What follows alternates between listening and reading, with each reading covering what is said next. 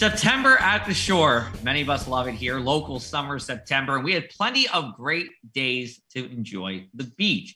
That being said, coming at the expense of those great days was drought here. Lots of dry weather throughout the month of September, continued and even worsened drought across the Garden State and in South Jersey. In addition to that, we also had another month that was well above average with temperatures over the past 125 or so years of record keeping. So a great month to be at the beach. Still plenty to talk about here, and we have it all for you at New Jersey State Climatologist Dr. Dave Robinson, the Something in the Air podcast.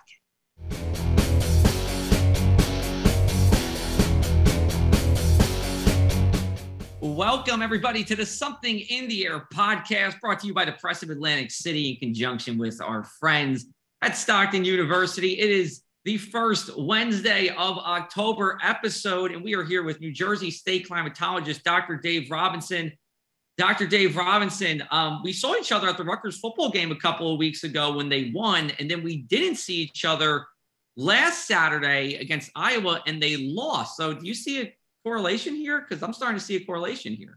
Well, I can see we were smart. I'm smart enough to only go to winning football games. Okay. Just go to losing ones. Now, I'm just let's a hope sucker. that's the case. Let's hope that's the case next week with Nebraska, where we're That's both correct. there. That is correct. I've never been this week. Right. Well, this week, yeah. So, and you know, on a serious note, we are recording this on September 29th, and we make that distinction because we're going to talk about drought. We're going to talk a little bit about Ian. But by the time you hear this, things could change with drought, and Ian's remnants will already have been past us by that point. So just throwing it out there in the beginning, we're still going to have a lot to talk about in this episode that'll be relevant, but we do want to get that out of the way first. We'll just talk about Ian real quick, what it's done so far. Really tremendous devastation, unfortunately. Went ashore as a major hurricane just around Cape Coral, Florida. Dr. Robinson, the one thing that really stuck out to me was just how slow this storm was moving and how strong it was. You know, you think about Sandy, Sandy wasn't moving 7, 8, 9 miles an hour when it came ashore. And this was a major hurricane, Ian, when it came across as landfall. Yeah, this is, this was a large storm as well. It was slow moving and large. And compare that with a hurricane that hit that same area 18 years ago, Charlie. And that was like a small buzzsaw that came zipping through, was much smaller in extent, so it had less of a storm surge. It had devastating winds, but in a much more localized area, and didn't drop nearly as much rain. So that was this was the Papa Bear. That was the baby bear, but they each had their ferocity to them. Compare that to what Fiona did at the end of 10 days ago or so. Yeah. It just took off and shot up past Bermuda and up to Nova Scotia and up towards the Arctic. And, it transitioned, morphed into an extratropical system, but it was zipping along at what, 25, 35 miles an hour. It was 35. Yeah, absolutely. By the time it got there. So this was just a recipe for disaster with Ian, and tragically and sadly, that's what we're seeing. Yeah. Well, we'll talk about Ian in a little bit when we talk a little bit more about our next topic, which is drought. And that's why I want to lead off with here. As of September 29th, I believe it's 6.3 million people out of the 8.8 in New Jersey are in drought here. You are one of the main people who puts this map together. And we did notice in this update a little more of an extension of drought in the southern half of the state, but also a reduction in drought in the northern part of the state. And I don't believe we talked about this in the last episode, but we did enter severe drought, which is we'll call it a level 2 of 4 drought here. And the last time we saw that was in the fall of 2010 in southeastern New Jersey. And we're seeing that now in most of Cape May and part of Cumberland County. So with all that being said, I'm just going to turn it over to you. You're obviously the one who's putting this together in conjunction with the drought monitor and, saying what we're in here.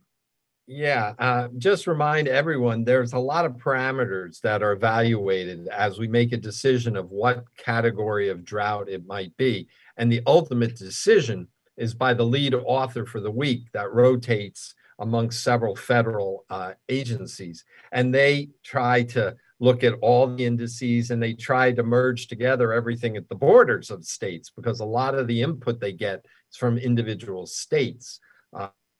New Jersey does it individually. New England and New York has their own drought emergency warning system funded by NOAA.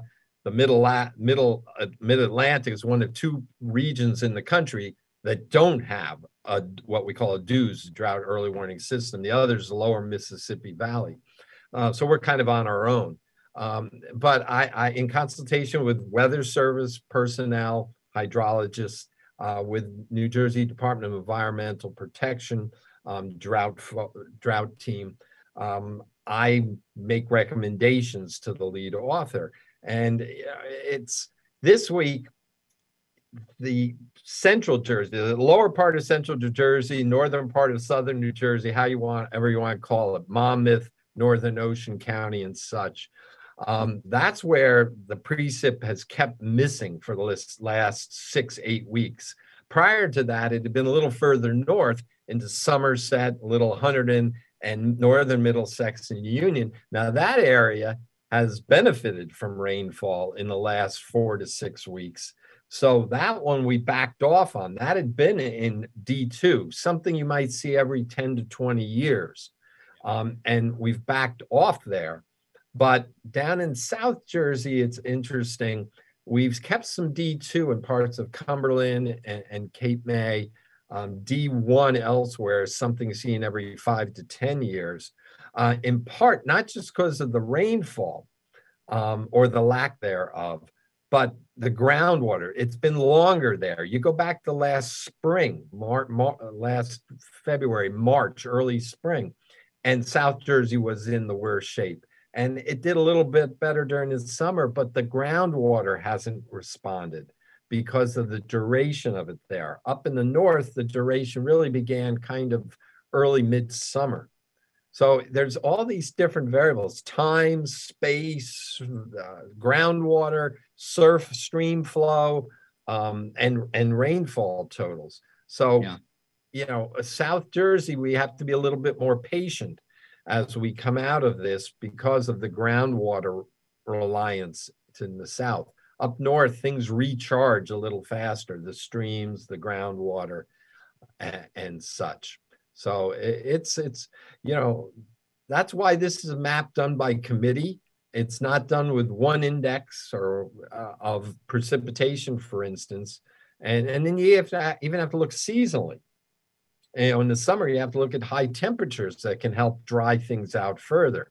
Now that we're in a transitional season, not only do consumers use less water and plants use less water, there's less evaporation generally. So some rainfall goes a little further in the cool season for the year. So that's what makes droughts so really interesting.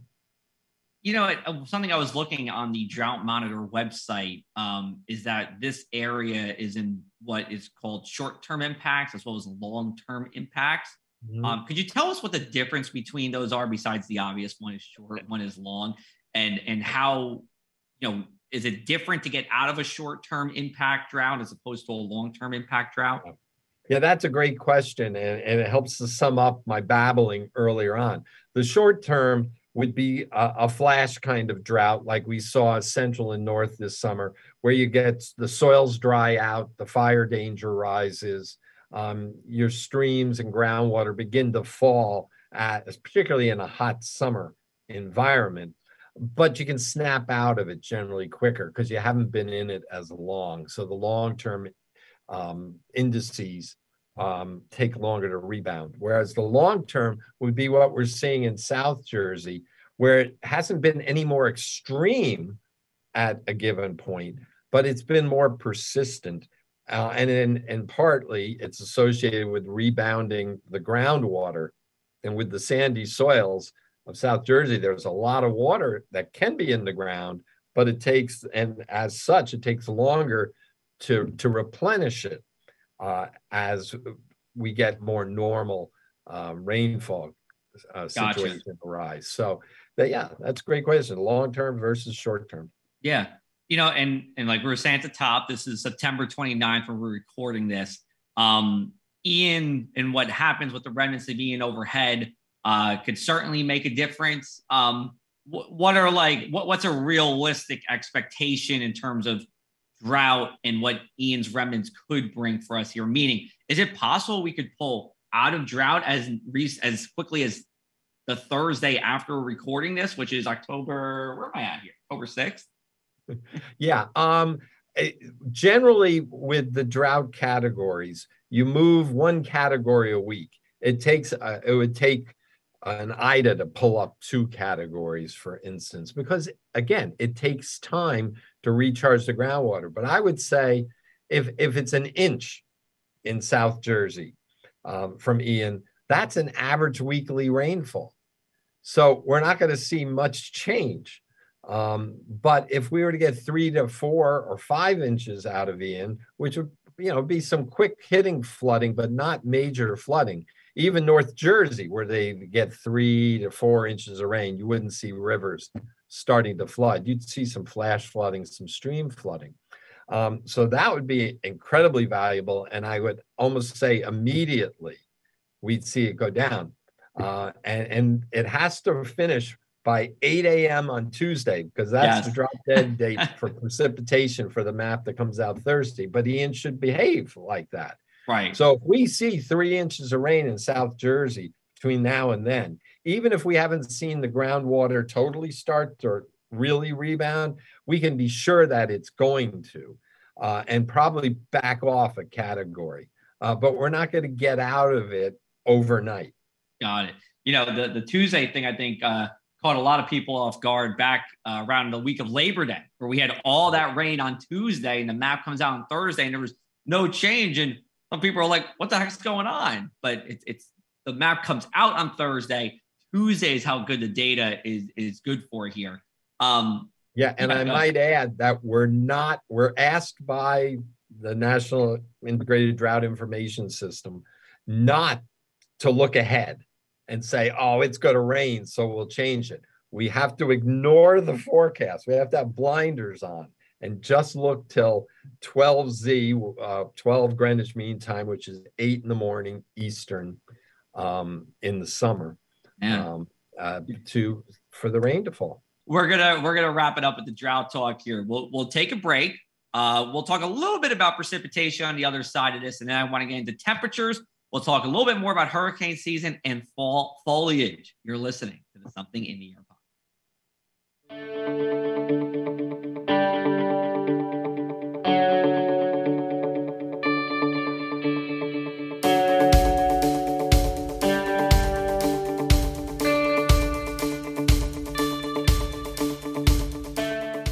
Welcome back, everybody, to the Something in the Air podcast. It is our September monthly weather roundup, and at the top of every month, we have New Jersey State Climatologist Dr. Dave Robinson, also my birthday buddy and weather dad, here to talk to us more about just how darn dry it's been over the past couple of months. Now, I just wanted to quickly wrap up on drought here by saying September precipitation was actually about average, while a lot of that came in one day. Yeah, I mean, it came on shortly after Labor Day on the 6th, where 2 to 4 inches of rain fell around the area, and then spigot was turned off. It's amazing at the airport, Atlantic City Airport, and the marina each had 2.86 inches of rain on the 6th, and since then, the only time the airport's gotten above 1/10 of an inch of rain is on the 7th. The next day was a continue on with 0.14. And the only other one was 0.23 inches on the 22nd. The marina had 0.31 on the 22nd, and they had a shower of 31 hundredths on the 11th. But it was like feast or famine in September, which has led to some lovely weather. Right. But we haven't seen a lot of rain in quite a few weeks now, with waiting on what Ian might provide. sometimes you get it all, you never get it spread out perfectly evenly. If you did, we get about an inch of rain a week, most weeks of the year. You could take a few off here and there, but Yeah. that's the way it happens sometimes, and we'll see if that's going to be the case. Should we get a couple inches of rain from Ian? Will the rest of October go dry? Yeah, we might have the same story when we do our October weather roundup here. But Joe, it really varies. Again, it's a summer-ish month. It seems like summer's getting pushed later into the fall all the time, and with that variability. Egg Harbor Township caught 6.23 inches of rain this past month, yet Hamilton had 2.71. So in Atlantic County, you had more in the factor of 2. And the same thing in Cape May County. Ocean City, 6.3. Sea Isle City, just down the coast, 2.69. Well, Lower Township, a little inland, had 2.53. So again, a factor of more than 2. And the same thing up in Ocean, where Lacey was on the low end, Lacey Township 1.81, and Long Beach Township 4.03. Yeah. So some places did better than others, but overall, it kind of averaged out down in the southeast corner of the state, and the state as a whole, for that matter. Sure.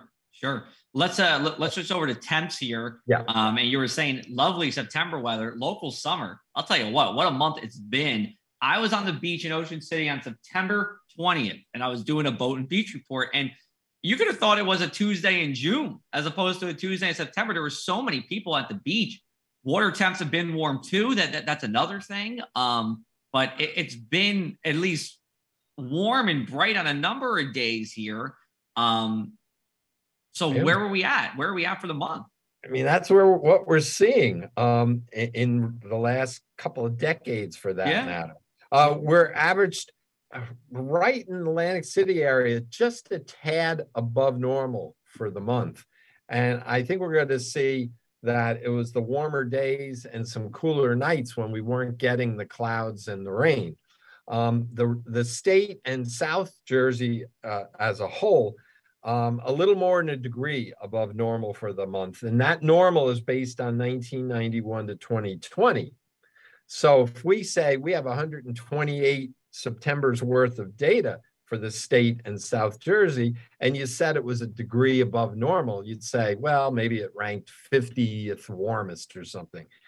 It's the 13th warmest right now, preliminary numbers for the state, and for the South, the 14th warmest, tied with a couple of years. But that just shows you how warm this last 30-year period was, where we talk about the degree above normal, compared to what we had in the prior 97, 98 years. Yep.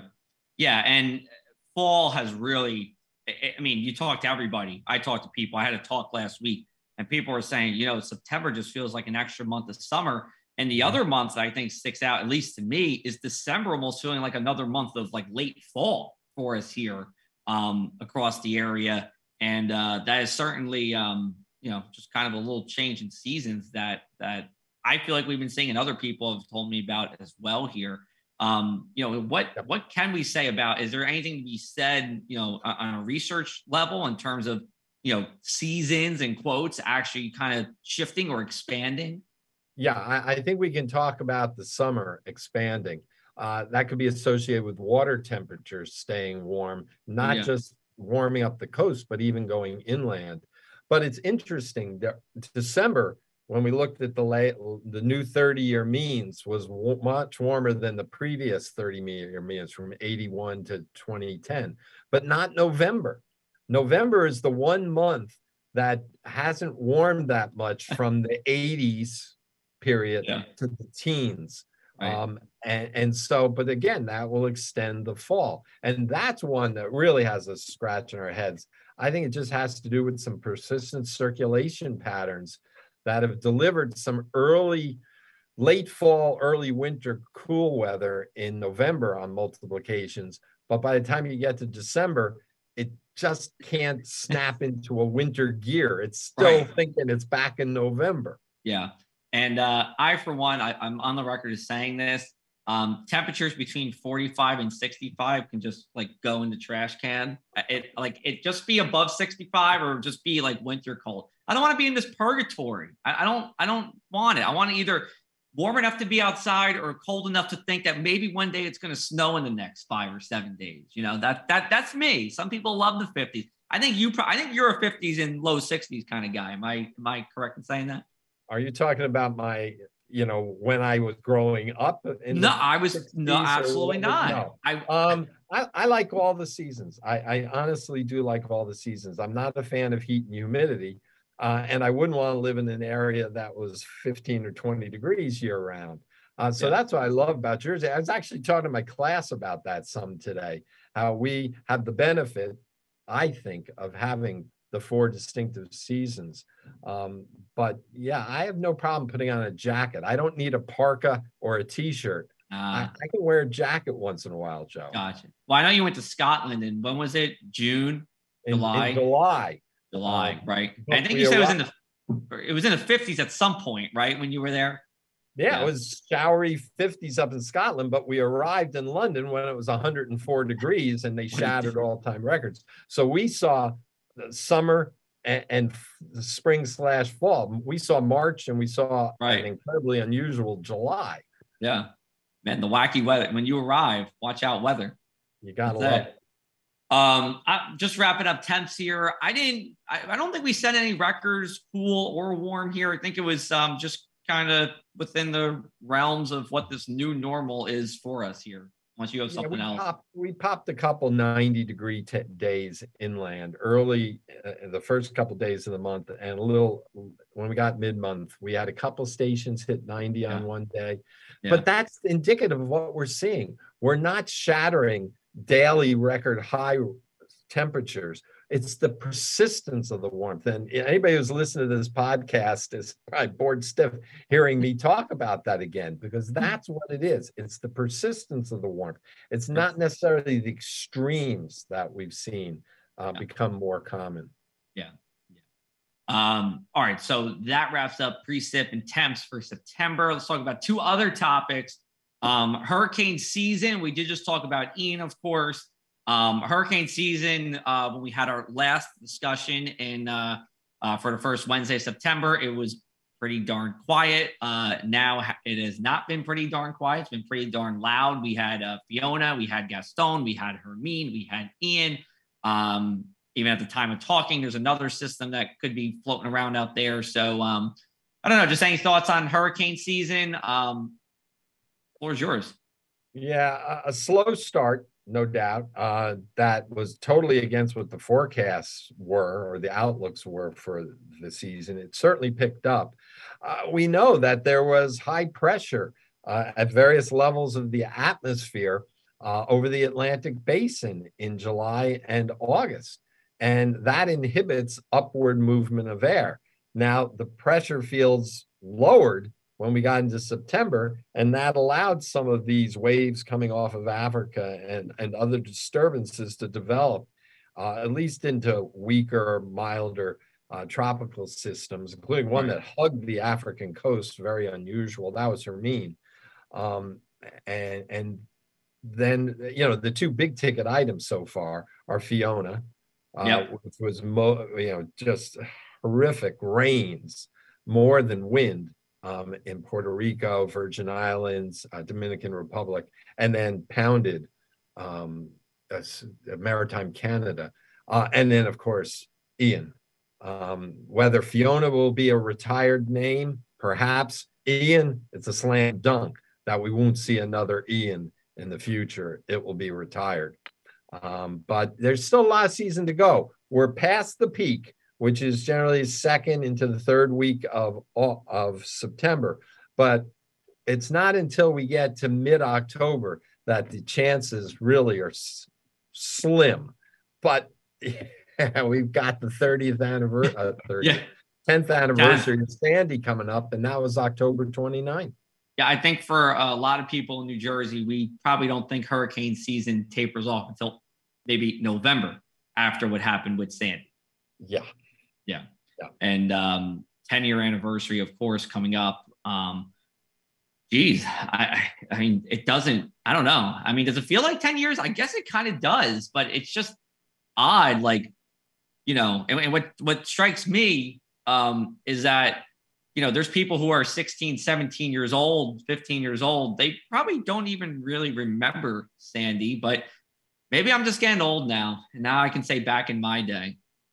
Yeah, well, for me, 10 years is nothing compared to all the years. No, but I've talked to my students. An interesting point you make.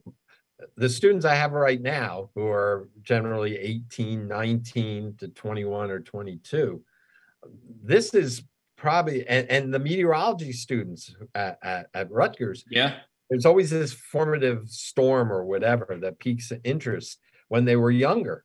And it's right now, it's Sandy for sure, for the most part.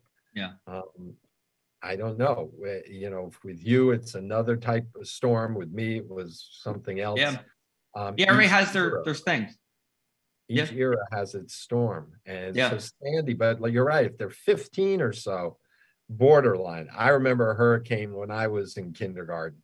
But then again, we've got infected with the weather and climate virus. We got the bug early. Yeah. Let's wrap up on a lighter note. Fall foliage. I have already started to see, I don't want to say a good amount, but decent amount of foliage. Drought has impacted things. I was just out with the New Jersey Forest Service, and they were saying the fall foliage season looks to be earlier than usual and also more muted. So not those big vibrant yellows and oranges and reds, because drought has really starved it of its food source here. What do you think? I wouldn't write it off completely, because there's so many different, certain trees. Yes, the oaks versus the beeches versus the maples. South facing slopes, which is more of a northern Jersey situation, got hammered with the sunlight and the drought. Deep rooted plants would have done better. The shallow rooted ones have taken a hit. So I don't think it's going to hit, the most vibrancy we've seen. Depends a lot now how cool the nights get, because some trees really shut down and respond best with cool nights as we get into late September and early October. Some are just photic sensitive. The days are getting shorter, daylight's getting shorter, and they shut down, and they may ignore just how much water has been available. So there's still hope for a decent season, but yeah, I do suspect it's not going to be a top 10. Yeah, which, again, there's always good foliage somewhere in New Jersey, just as a whole. Might not be. And you've heard me say this before. If we get some sunny weekends, it's going to make the foliage look all the better as we go out looking at it. If we have some cloudy, rainy weekends, people don't get out, or it's kind of a dull day, it's not going to look so good. So there's a lot of factors with foliage. It's funny, we come full circle. We talked about all the factors associated with drought. Yeah. Now we're talking all the factors associated with foliage, and some of it with foliage is in the eye of the beholder. Sure. And the timing of that. Yeah. I mean, look, just on a side note, our Shore Summer Weekend Weather Report card, fantastic. Thank you for your A that you gave us back in, I think it was July. I was an easy grader. So anybody who's listening to this, who's at Rutgers right now, you got to take his classes. Easy grader right there. A's across the board. No, but a different story. It's an easy grading for me, for the Shore Summer Weekend Weather. All right, everybody, signing off. I'm meteorologist Joe Martucci. He's New Jersey State Climatologist Dr. Dave Robinson. We will see you back with another weather roundup as we go into the first Wednesday of November. Here, until then, everybody, take care. We're going to have a special winter forecast episode for you sometime in the month of October, so you can check that out here as well. Talk to you soon.